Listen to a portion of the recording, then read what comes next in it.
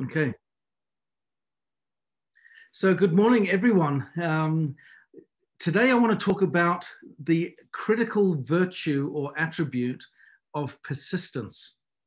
We know in this business that in order for us to truly succeed and prosper, for anyone, persistence is an essential quality that we need to develop and master.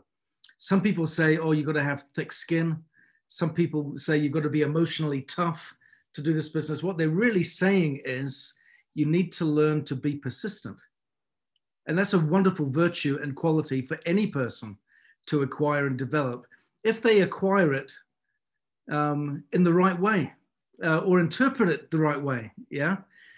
So I want to talk about what persistence really is and what are some of the soft skills associated with persistence and what are these qualities that we can develop ourselves so that we can develop this aspect of our character and thus improve our chances of success in the Niken business. Because this is really one of the critical skills. We talk about critical behaviors, such as building our contact list, extending invitations, doing ABCs.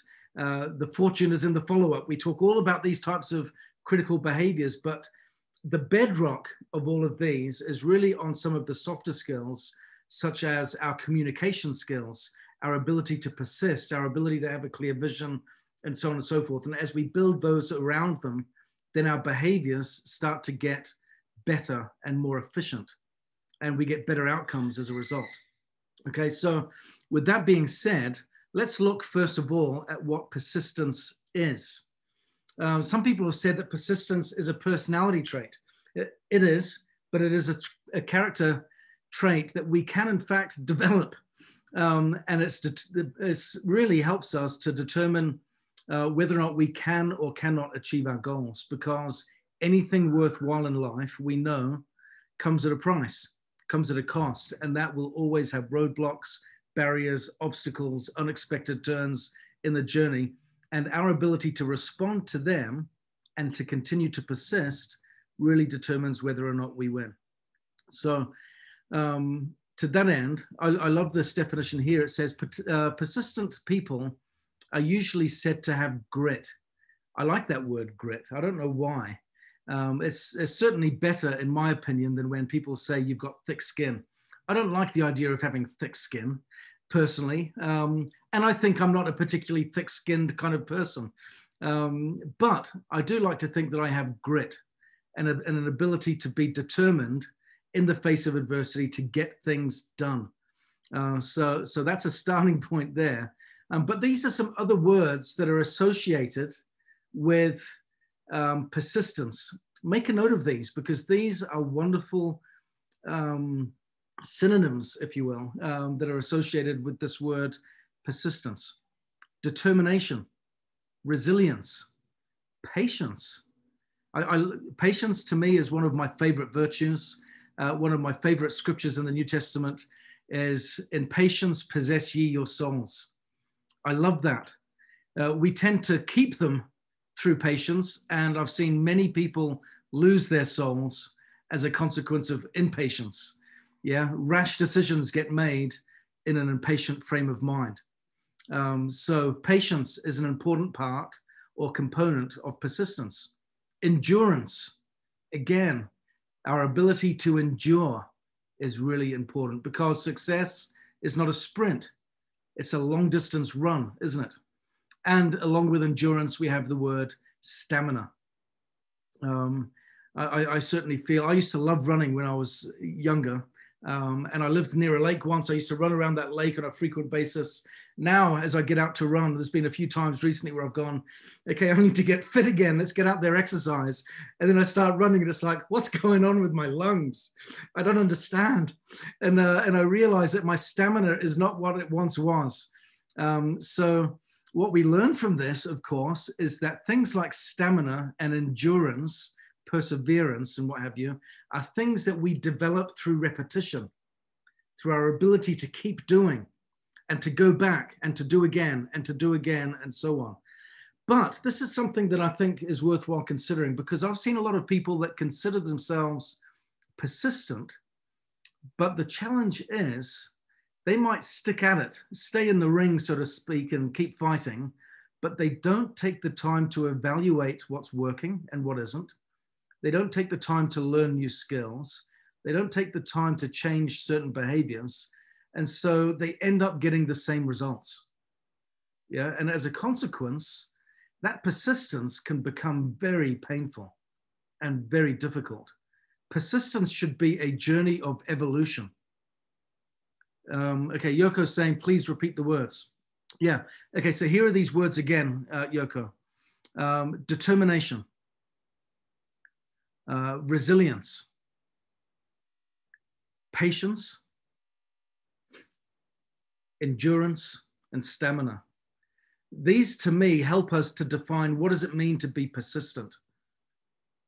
We're determined, we're resilient. There's a difference between determination and resilience. Determination really is when you have your mind really strongly set on something, but resilience is your ability to respond when the buffeting winds of adversity come your way and you can stay the course. C.S. Lewis once said, in talking about realism, he said that you don't learn the strength of an army by lying down, by giving in. And you don't learn the strength of a wind by lying down. Those that are true realists are those that stand against the army and those that stand against the wind. They're the ones that experience the full force of the wind and know what it really represents. Those that lie down and give in and give up and quit when the wind blows a little too hard, they're not the realists. They don't really know what it means to stay the course and to stick at it and what that really means. So let me see. Lorraine has just said 7 keys to living aligned with your passion: commitment, clarity, attention, stay open, integrity, persistence, and follow your heart. These are a great list, Lorraine. Really glad you added them for sure. So let's look now at what are some of the soft skills that we need to develop in order to improve our ability to be persistent. Because you know, it's one thing to have an aspirational goal. We start with clear vision. That's really one of the first, it's kind of the starting step of everything. Begin with a clear vision in mind of what you want to be and where you want to be in the future. Vision is future centric. It takes a look at where you are now. It evaluates that and it says, I want something different, or I need to be in a different place down the road. And it defines it and it gets specific. Okay. You want to be clear in your vision of what that looks like. And one way to build your patience in that process is to actually close the gap between how you feel now and how you can feel in the future. Okay, so using your imagination really plays a critical part in developing your patience. Okay, so we start off with having vision, a clear perspective of what we want to achieve, what that looks like, and then articulate it clearly. Articulate it means not just that you've got it in your mind and you know what it looks like, you've got to be able to put it into words. Words give added meaning.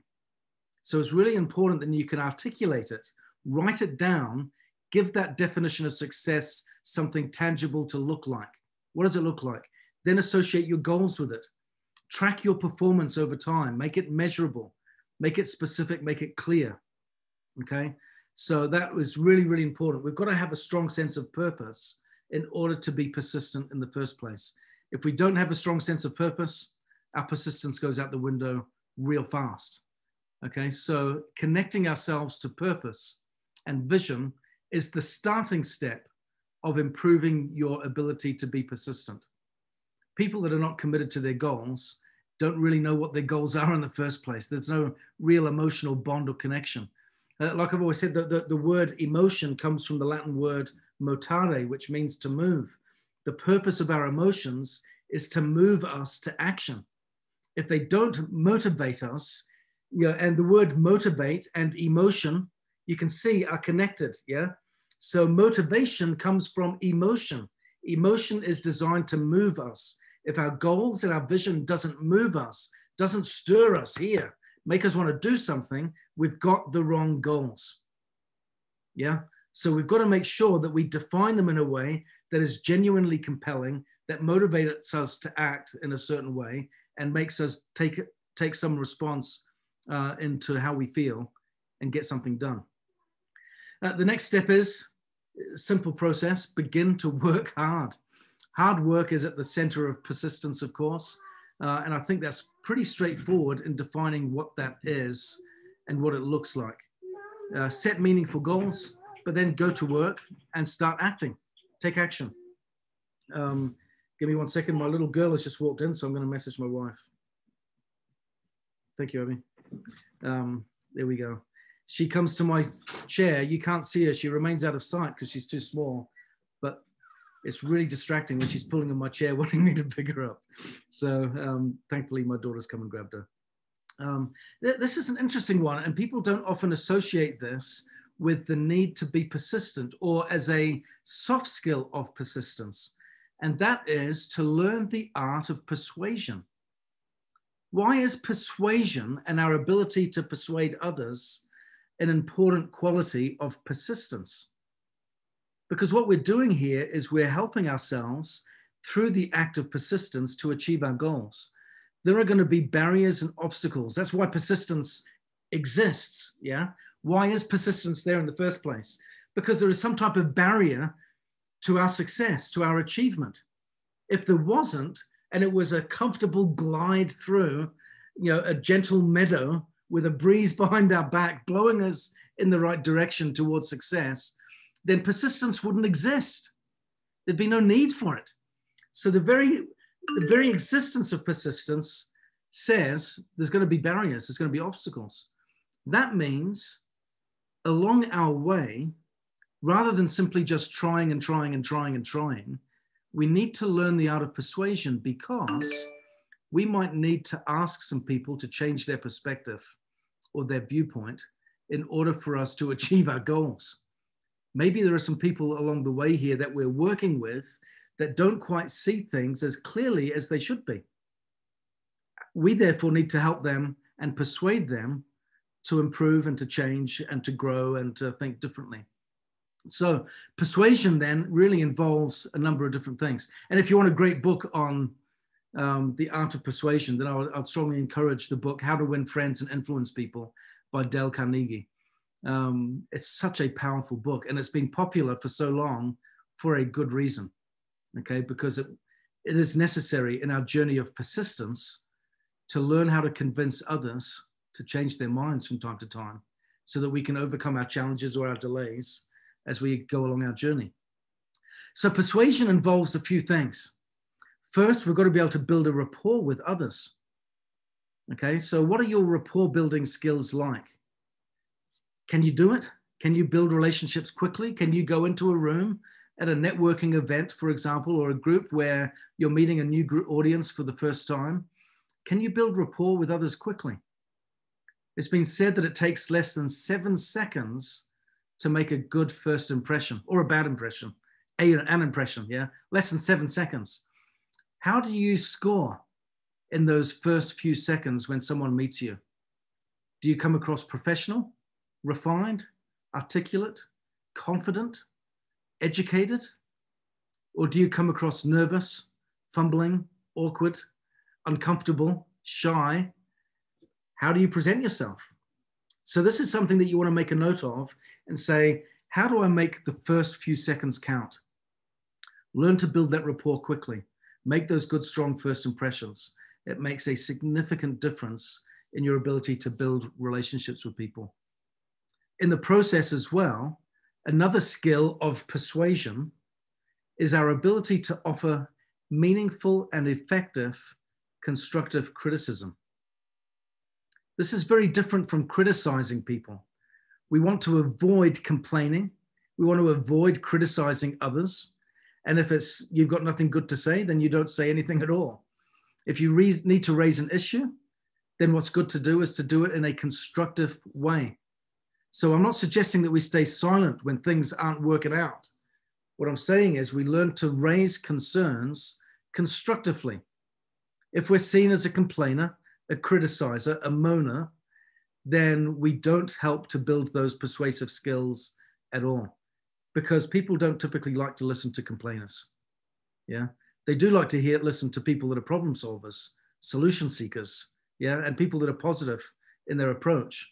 So when you do come across obstacles and barriers, rather than moaning and complaining to others or criticizing others, what are the effective constructive criticism techniques that you employ? Okay, let's think about that for just a little bit, because that art of persuasion really does include our ability to offer constructive criticism in a successful way. Again, I want to really kind of drill into this persuasion part here, because I love the fact that this is a subset of the skill of persistence. Because when we learn to improve this area, then we're being persistent with good intent and in a meaningful way. We're not just banging our head against a wall over and over and over again. It takes our activities for growth and moves them from being this Sisyphean task. Have you heard of Sisyphus in Greek mythology? Sisyphus in Greek mythology was a bit of a trickster. And as a consequence, he got punished by Zeus. And as a consequence, his punishment was for all eternity to spend a day rolling a big, heavy, oversized boulder to the top of a hill, only to reach the top at the end of the day. And then what happens? The boulder then rolls down to the bottom of the hill, and he starts the same task again the next day. It was a punishment of pointless labor for eternity. That's an incredible punishment, isn't it? Pointless labor for eternity, right? Our persistence can become a Sisyphean task where we're pushing boulders up a hill to see it roll back down again, over and over again, getting nowhere, if we don't learn the subsets of what persistence involves. Yeah. So when we learn to be persuasive, when we learn to build rapport, when we can help others to change their minds, their viewpoints, and their perceptions on things, and help them reach new conclusions, and we can do it in a friendly and comfortable manner where we're building these healthy relationships, then the results of our persistence start to change. And that's the purpose of persistence in the first place, not simply to show thick skin, but to persist so that we get better results over time. That's why we do it, yeah? So we've got to incorporate this skill here of persuasion as a subset of persistence. Another element of this, take an active interest in people. Encourage them to talk about themselves and be attentive when they do. Show a genuine appreciation for who they are and what they've accomplished. When we do that, people are going to be more receptive to what you have to say later on. And this is where, I guess, patience comes into it a little bit. Sometimes we're so excited because of our vision and what we want to achieve that we blurt out everything that we know, you know, and we kind of brain dump on people and have this kind of verbal vomit that we kind of throw up on people because of our enthusiasm, but it doesn't get the results. The best thing that we can do is listen. Encourage people to talk about themselves. And what do they say? People always say, what a fascinating conversation we just had. When in reality, they did most of the talking and it was mostly about them. Yeah. But if you want people to be interested, if you find them interesting, yeah, the more you find people interesting, they will get interested, okay, and reciprocate. This is really a principle of emotional reciprocation. So start by investing in them. Be patient in that process. Take the time to learn about others, find out about them, fall in love with them, get to like them, know them, trust them, and that will get reciprocated. That will be a natural consequence. It's a reciprocal emotional experience here. So the next part of persuasion is really important, to be able to position ourselves as a reliable expert. How do people see you when they talk to you? On the subject of Niken, for example, business, products, health, wellness, society, contribution, all that type of thing, family, the Niken family values that we advocate and champion. Are you an expert in that field? We need to establish ourselves as such. It makes a big difference. When people see you as an expert, they're going to be more inclined to listen. If you're not seen as the expert, no matter how kind and friendly you are, they're not going to change their mind because you're not the expert. You've got to know something that they don't. Offer them something that they don't have. And that gives you an edge. So we need to be able to find the way to do that and do that well. Okay, so that's the art of persuasion, kind of in a brief nutshell there. Another element of persistence that is really important. We've talked about a couple of things already. We've talked about being persuasive. We've talked about hard work. We've talked about articulating our vision, having that clear as well. Another element of persistence here is effective communication. And I say effective because communication can be good or bad, can't it? And communication can be verbal or non-verbal. So how do we communicate? And part of this communication process isn't just in expressing your ideas articulately. It's also being able to understand the needs of others. As Stephen R. Covey once said, seek first to understand and then to be understood. Yeah. So this role of listening comes in a number of times in our ability to be persuasive and to be effective communicators. We need to learn to listen well. Seek first to understand, then to be understood. An effective element of communication skills as well, and this plays in a lot in NECAM, is conflict resolution. Now you might go, how does conflict resolution play a part here? Because sometimes people might have different opinions. How often when you're speaking to a prospect or a potential customer, might they have a different viewpoint on health and wellness, on magnetic technology, on the need for organic nutrition, or whatever it might be? There are a whole host of areas on the definition of network marketing, yeah, and what this business opportunity represents. You're going to have conflict there, yeah, and that's okay.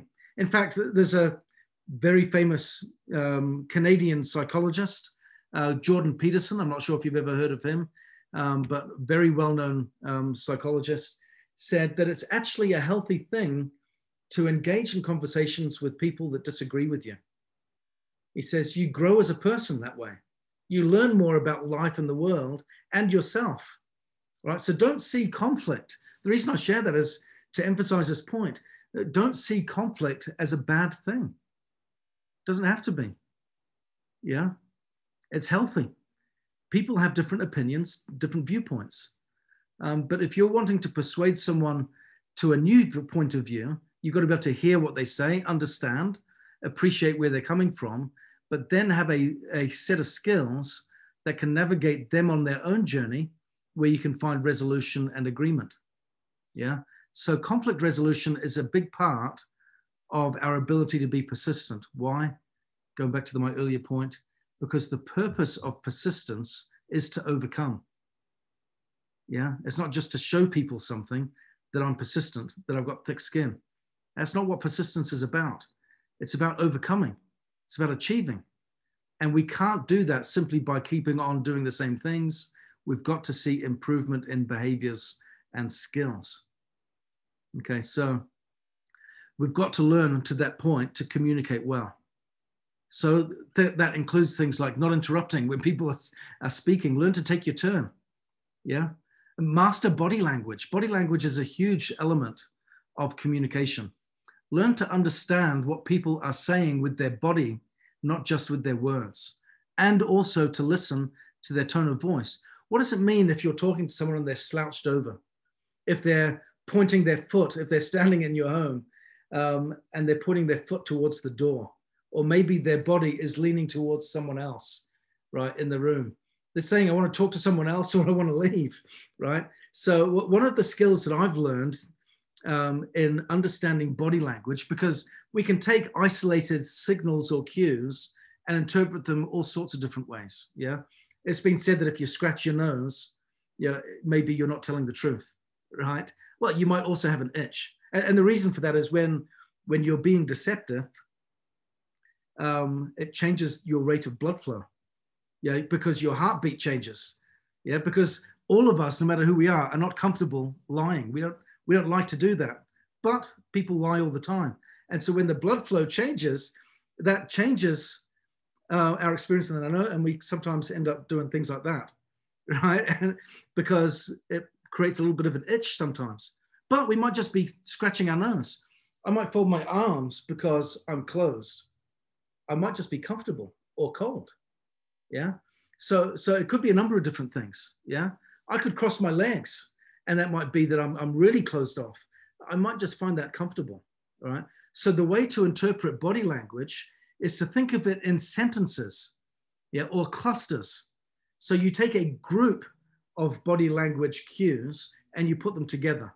Okay. So if I was scratching my nose, if I am talking to you and I'm looking the other way, if I do have my arms folded, if I am doing all of these things, then you can start to indicate certain signals are coming your way to interpret healthily. Yeah. If it's isolated, maybe not so. So think just like we talk in sentences and paragraphs, we group our words together to give them meaning. Do the same thing with body language as well. Group those little signals together into clusters in order to get the appropriate meaning. And that will help you to understand body language so much better. But it's certainly a fun subject. I'm not sure about you. I love body language as a subject and as a topic. It's certainly worthwhile enjoying. If you want to learn and improve your skills, that's a fun one to jump into and to explore. So look at things like that, okay? Look at not just what people are saying, look at what they're not saying, look at how they're saying it. Look at all the nonverbal cues, listen to tone of voice. Tone of voice says a lot as well, okay? So, a basic example of tone of voice is when I've asked one of my children to do a particular chore that I know they don't want to do. And they go, yeah, okay. And I'm like, I beg your pardon? I'm not accepting that as a confident yes, right? I beg your pardon, are you going to do it? Yeah, no, I will. Right? That's a teenager for you, isn't it? Right? No, give me a solid yes. Okay, fine, yes, I'll do it. Good, is that a commitment? Yes, it is. Tell it again, say it one more time. Yes, I will do the kitchen. Okay, good. Now I believe you, right? But when they kind of, oh yeah, no, well, yeah, I'm not believing that. Okay, so look for the nonverbal cues. How are they saying it when they give you, when you extend an invitation and they say, yes, I'll do it? Just exactly how are they saying yes, right? Make it believable. You want to get that confident response, okay? Open yourself up to learning. This is another element of persistence. What you'll notice here is in being persistent, we are actually learning to change ourselves, not just striving to change an outcome. We're learning to change ourselves. We're improving our communication skills. We're becoming masters of persuasion so that we can convince and persuade others to change their viewpoints. We're becoming active and engaged, competent listeners. Okay, we're doing all of these different things. We're working hard, but we're not just working hard. We're learning to work smarter. Yeah. So we're looking at, okay, if I'm getting this same result over and over again, if I'm getting into the ring and I keep on getting my head boxed, rather than saying, I'm not going to quit until they knock me out, we don't need to get knocked out in this business. This isn't boxing, right? It's business. We don't need to get knocked out. We can get knocked down, but we don't need to get knocked out, right? So we need to learn, what am I doing here that keeps on getting my head in front of that fist, right? Maybe I need to learn to duck and weave a little differently. Okay, so we need to look and say, what are my results and what do I need to change? The art of self-evaluation is fundamental for our personal progress. We've got to be able to evaluate our performance honestly, candidly, realistically, see the strengths of what we've done well, celebrate them. That's important too, because an important part of persistence outside of learning and opening ourselves up to learn new skills, another element of persistence, which is key, is self-belief. I am not going to keep on keeping on if I don't believe I can get the results. Yeah, if I believe I'm destined to fail, I'm not going to be very persistent. Yeah, so it's really important that I can evaluate my performance, make the needed changes, and then grow in confidence. And that evaluation, like I said, involves not just seeing the things I'm doing wrong, but be able to see the things I'm doing right and celebrate them so that my confidence can grow. Sherry, you've raised your hand. Do you want to share a thought? I did, and I apologize if you mentioned this because I've had to step away a few times. I've got some work going on in my house. Did you talk about the book Grit? We haven't, no. Okay, because that came to mind. I was so happy to read that when I read that book, and to know that the basic findings of that book is that persistence is really key over IQ, even over natural talent. If you have a mindset of persistence, you are more likely to be successful than someone that it just comes easy to them, and maybe they're smarter than you. You know, it's that.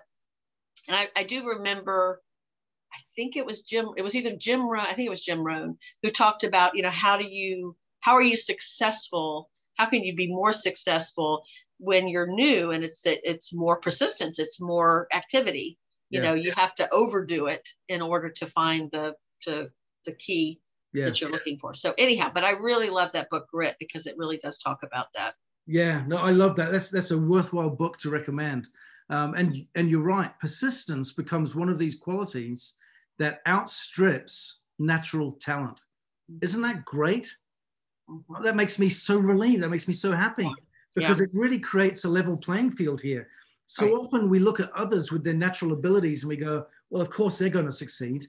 Look at how charming that person is. Look at how gifted that person is. Look at how beautiful and attractive and skilled this person is. I can't measure up to that. Well, persistence can outstrip all of that stuff. Yeah. It puts it back it really puts the ball in our courts. It does. Yeah. Yeah. I'm grateful for persistence. If it wasn't for persistence, I don't think Kim would have married me. Yeah. I'm grateful for that. That virtue has been a wonderful blessing in my life for sure. So I want to just share one last point of persistence, and that is to learn to start to think critically.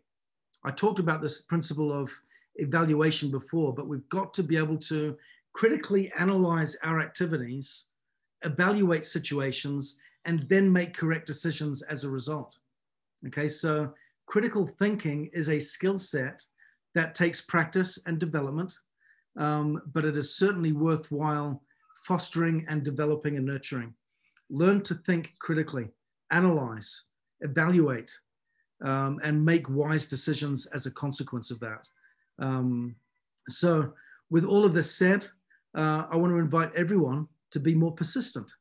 And doesn't that sound now, as we talk about that and say that, sometimes when people say, well, just be more persistent, that sounds painful, doesn't it? If you're feeling stuck and weighed down and troubled and going, I'm not getting the results and my patience is wearing thin and I'm getting tired and this is getting wearisome and difficult, and someone says, just hang in there, be persistent. That's what you got to do. And my natural response when I'm feeling that way is, don't tell me to be persistent, right? That's not how I feel right now. You're asking me to feel something that is in complete opposition to what I'm feeling. Yeah. But when we break down what persistence means, and we look at all these subsets of different skills, if someone was to then say, well, maybe we need to evaluate what you're doing a little more, yeah, and make some different choices. Maybe there are some new skills that you need to develop. Maybe there is some patience to practice here. Maybe there are some communication skills that need to be mastered. Are you listening well to others? Are you communicating clearly? Are you giving them a chance to articulate their views? What are your listening skills like? Maybe we need to improve this just a little bit. Let's get more persuasive. Yeah, let's be more patient. Let's be more encouraging of others. Let's love other people more.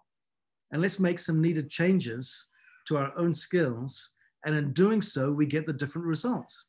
Now, all of a sudden, I like the idea of being more persistent, because that incorporates so many other wonderful qualities that help me become a better person, as well as get better results.